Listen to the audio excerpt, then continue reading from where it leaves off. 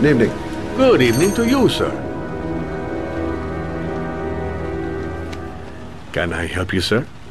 Well, I hope so. My name's Scott Shelby. I'm a private detective. I'm investigating the case of the origami killer. I'd like to ask you a few questions. My son is dead, Mr. Shelby. I have nothing more to say.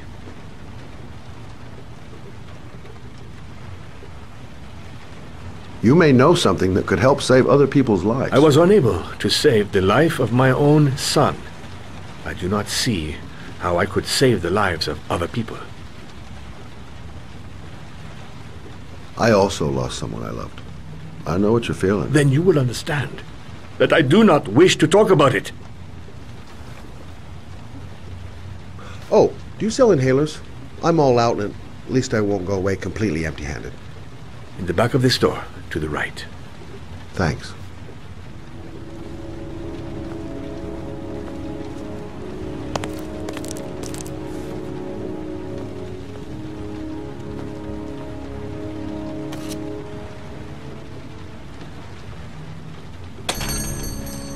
Good evening, sir. Are you looking for something in particular? Give me what you got in the register. Don't fucking try anything. Open the register, you dumb fuck! Put the money on the counter. Shit, are you deaf or what? Are you gonna open that fucking register or not? No, sir. You do not have the right to steal that money from me. I have worked very hard to earn it. You cannot have it. What did you say? You're out of your fucking mind, man! You don't get it, do you? I'm gonna put a fucking bullet right between your eyes if you don't do what I say now! You shall not be robbing my register, sir. That money is mine. I ask you now to leave before it is too late. Christ, goddamn idiot! Open the register! Hey, you! Come here! I said come here now! Don't move! Hands up! Put your fucking hands up or I'll shoot!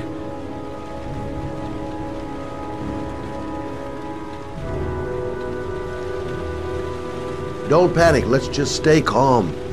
Nobody here wants to hurt you. We're all just gonna be cool, and everything will be all right. Yeah. I'm cool, man. Everything's gonna be all fucking right.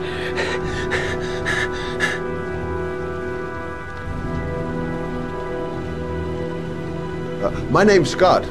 What about you? What's your name? Andrew. My name's Andrew.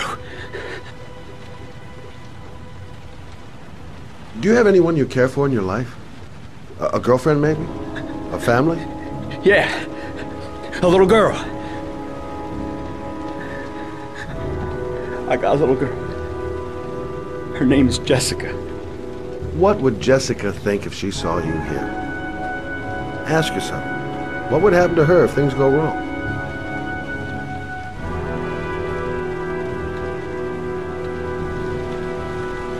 Look, it's not worth it.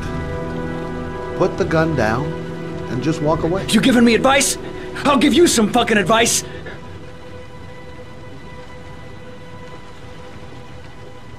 Now, I want you to put the gun back in your pocket and quietly walk out of the store.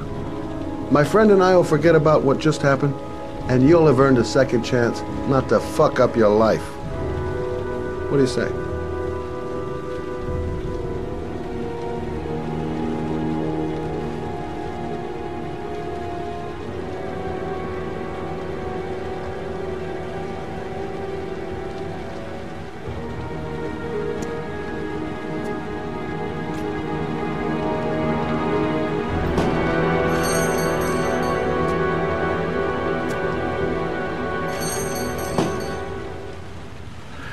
Thousand thank you, sir. I don't know what would have happened if you had not been here. Well, at least I didn't come by for nothing. Have a nice day. When my boy, Reza, disappeared, I received a letter with a locker ticket inside. Inside the locker, I found this box. I do not understand what it means, but I think it must be a sort of message From the man who took my son from me. Can I?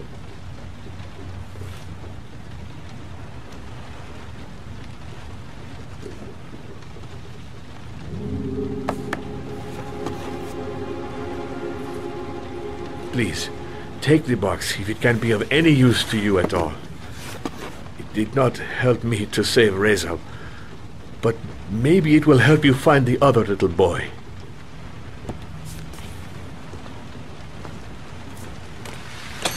Mr. Shelby, I was beginning to think that there was no good to be found in this place. I can see now that I was wrong.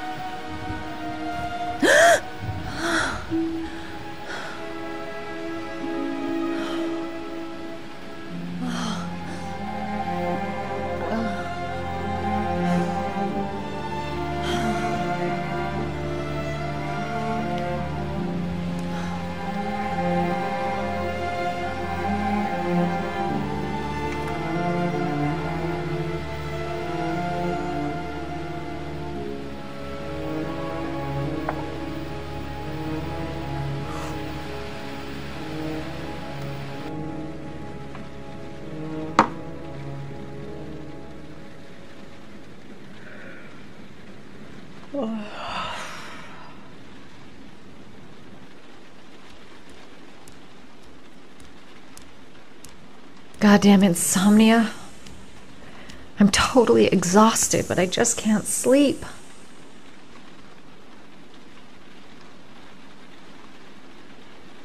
I shouldn't take those damn pills again.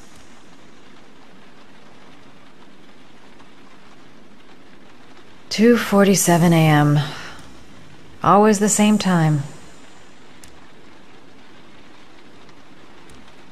A hot drink is what I need.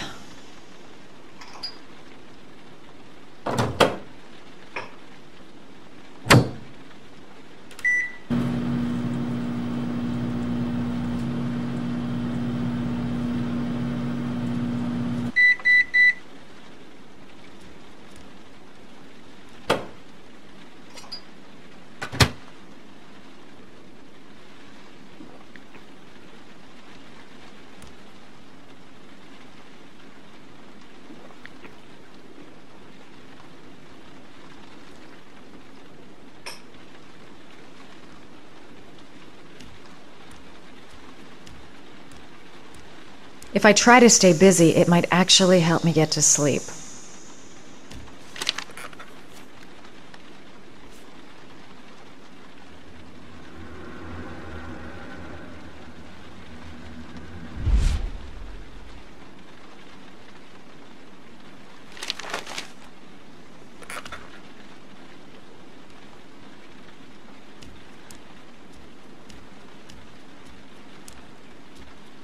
A hot shower. That'll create the magic of sleep.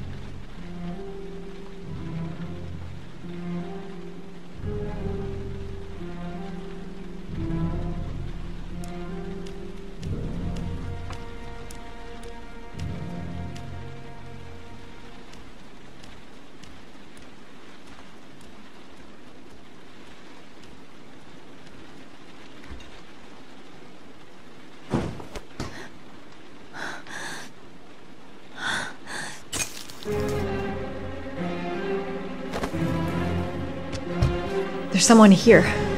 There's someone in the apartment. The phone on the desk. I could call for help. The front door. It's the only way out. If I can reach it, I still have a chance.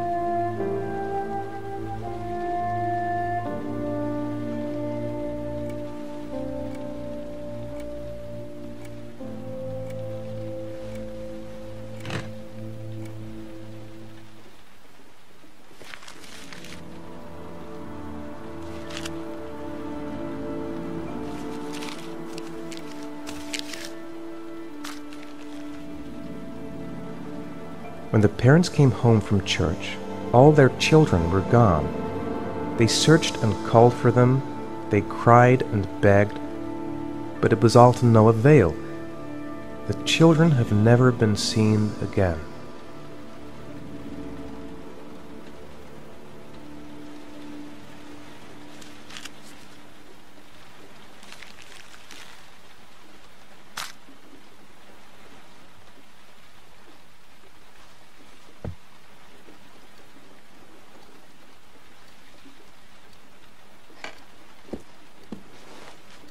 I have to get out of here and find out what this ticket is about.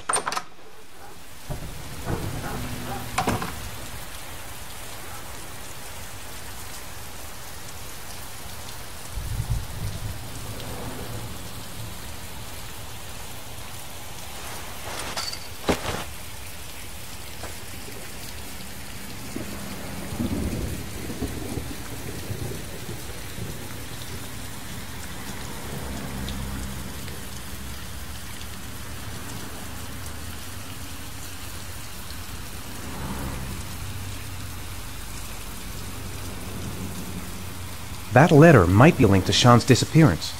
I need to show it to the police.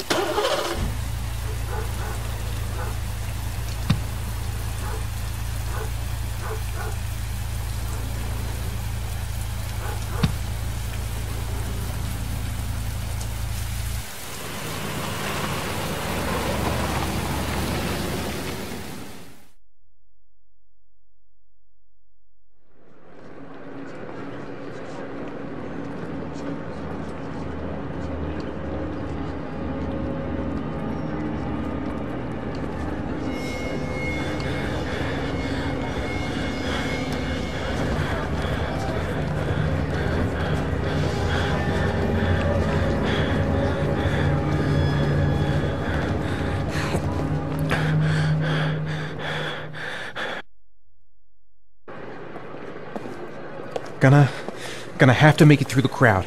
I can't take crowds. Just can't handle it. The luggage lockers. They're on the other side of the station.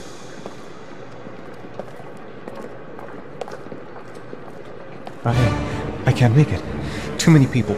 Too many people.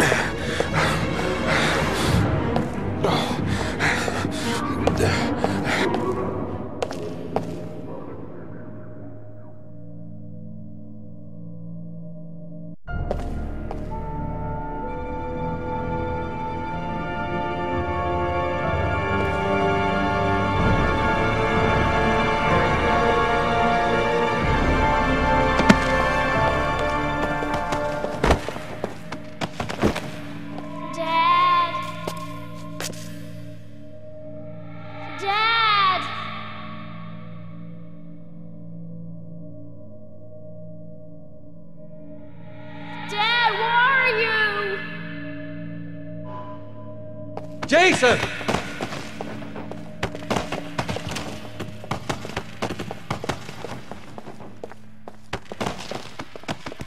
Dad! Jason!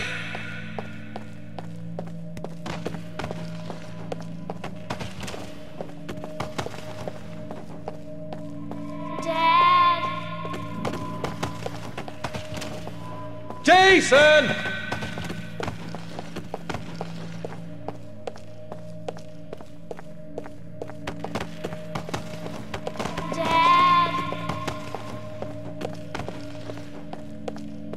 Jason!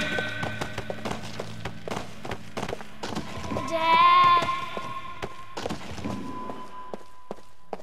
Jason! Dad!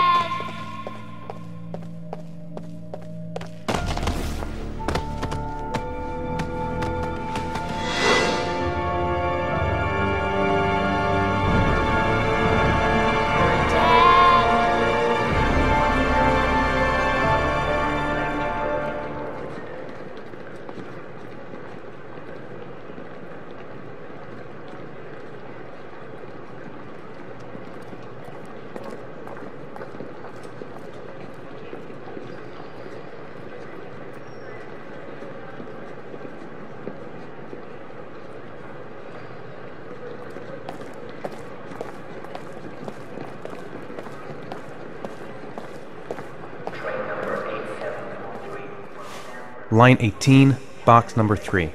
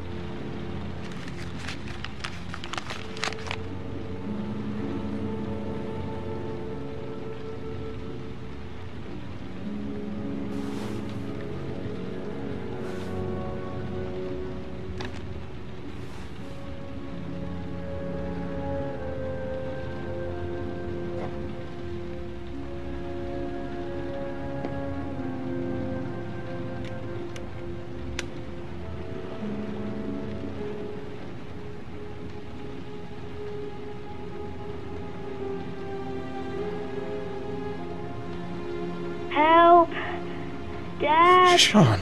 Where are you? I'm so cold. Dad! Dad!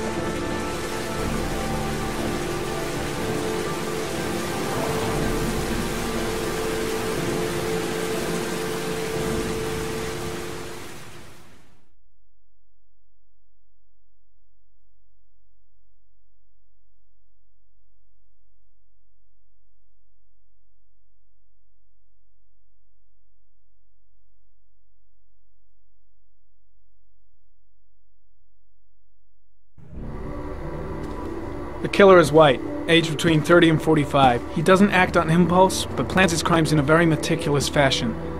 He doesn't have anything personal against the victims. That's why he covers their faces with mud, to make them anonymous. Why does he kill them if he doesn't have anything against them? For him, they're more of an image, a symbol. That's probably why he gives them an origami figure and an orchid as gifts, to apologize for what he's done to them. Very interesting. And where does all that get us? The best way of tracking a predator is to be familiar with his behavior. That may be true in novels, but there's a child's life at stake here. Continue, Jaden. One detail attracted my attention. The interval between the time when a victim disappears and the time when the body is found ranges from 3 to 5 days. But the rainfall is always at 6 inches, give or take 10%. What on earth does that mean? All the victims were drowned in rainwater. The killer kills only in the fall when there is plenty of rain. It could be that he puts them in some sort of well or tank that is open to the skies and that fills up with rainwater. The more it rains, the less time the victim has to live. Then I studied the geographical distribution of the murders. Generally, a killer commits his first murder near to where he lives, so he has a safe place to flee to if any complications arise. The more confident he becomes, the further he roams from his base. By analyzing the locations where the victims disappeared, I was able to isolate a zone where the killer might live. And what size is this, zone? For the moment, about 10 square miles. Oh, great. Must be 10,000 people live in that sort of area. You gonna question them one by one? The more clues we get, the more we can reduce the zone. We can then cross-check it with our list of suspects and identify the killer. So what's next? There are 2 suspects whose psychological profile might fit and can be connected to the comfort zone. I'd like to question them. God damn it. We're wasting our time with this bullshit. The killer's out there somewhere, and we gotta get off our asses and find him. The killer is no ordinary murderer. He is intelligent, organized, and methodical. You won't find him by patrolling the streets. Tell me, Agent Jaden, did you get your vast experience on the job, or did you just fucking read about it in some school book? Your vast experience hasn't prevented 8 victims from being murdered. Fucking asshole! That's enough! You said it took 6 inches of rainfall before the victim died. How much time do we have left? If the weather forecasts are right, less than 72 hours.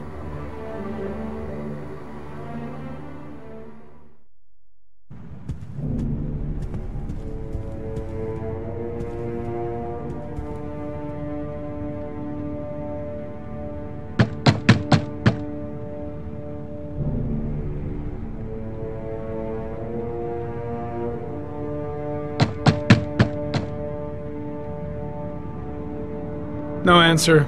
We waste our time coming here. Maybe we should have a little look inside anyway. There's nobody home.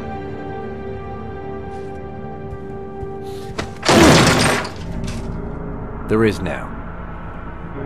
I'm not sure that's entirely legal. Call the cops.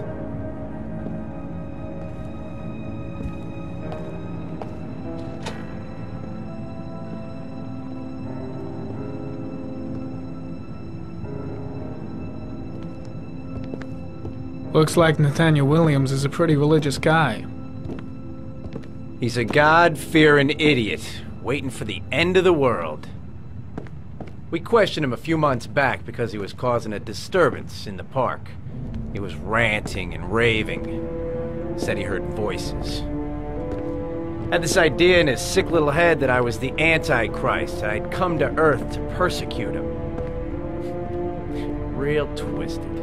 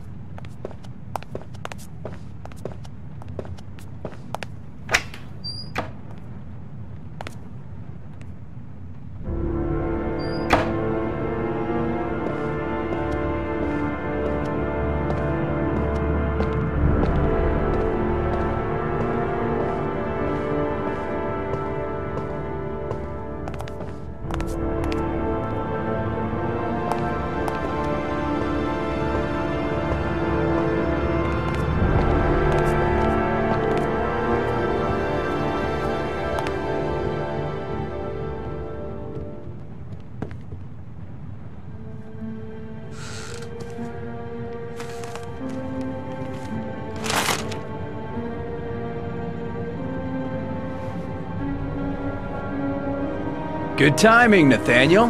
Just the man we're looking for. Angels and ministers of grace defend us. I'm Agent Norman Jaden, FBI. I'd like to ask you a few questions. As God is my witness, I haven't done anything.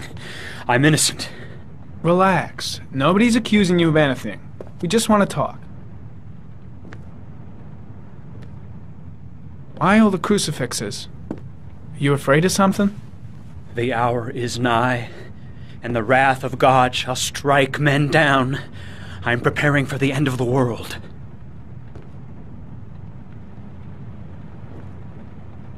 Where do you work, Nathaniel? Do you have a job? My sole occupation is praying to the all-merciful Lord for the salvation of humanity. Nathaniel, do you remember where you were last Tuesday at 4:30 p.m.? Here? I was here. I was praying. All day. Was there anybody with you? No. No, I was alone. What about the voices, Nathaniel? Do you still hear the voices? We know who talks to you, don't we, Nathaniel? Or we both know who talks to you. Don't speak that name. What does he say to you, what are you Nathaniel? doing? I can't talk about it. You mustn't talk about it. He orders you to go and find new Leave prey, him doesn't alone. He needs more and more. No. No. You mustn't mention him. You'll bring him here. He told you to go and find that kid in the park. Out of your mind? The voices tormented you all night long. You wanted them to stop, didn't you, Nathaniel? Stop. Stop. That's enough. So you obeyed them to make them stop. You took that boy with you and you drowned him. Isn't that right? No! Stop! Stop! You killed them, didn't you, Nathaniel? Are you gonna confess, you bastard? You are the Antichrist. Put down the gun, I shall Nathaniel. dispatch you to your father in hell. He is the son of Satan. He was sent to earth to destroy us. For Christ's sakes, shoot!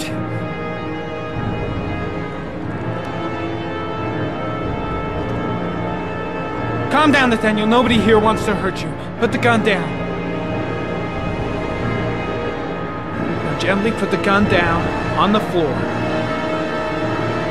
Team, you shall regret confronting the emissary of the Lord.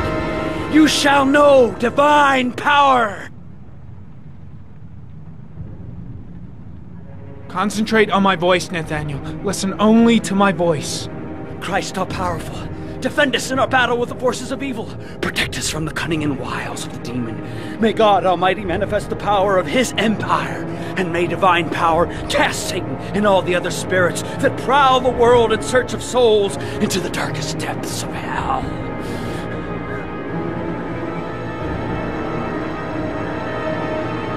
Enough, Nathaniel! Put the gun down! Immediately!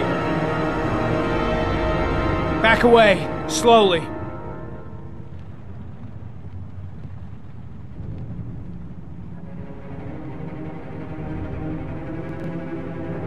Now drop the gun. Drop it, Nathaniel.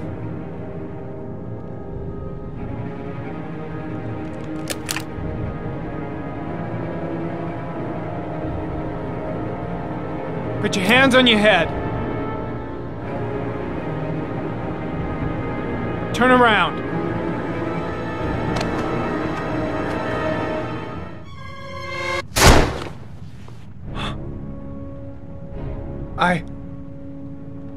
I shot him.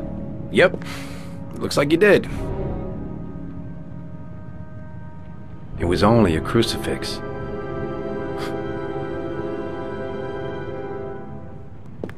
Can't say I'll miss him. Come on, let's go.